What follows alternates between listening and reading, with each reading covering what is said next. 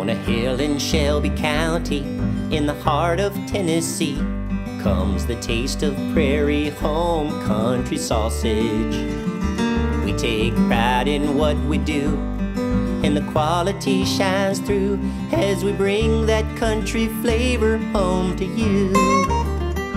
First we round up all our filthy pigs, take 'em all out back, grab an old sledgehammer and give 'em all a whack.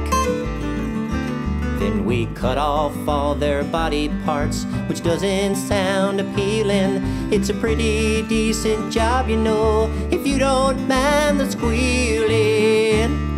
Then we take up the leftovers and wrap 'em in cellophane.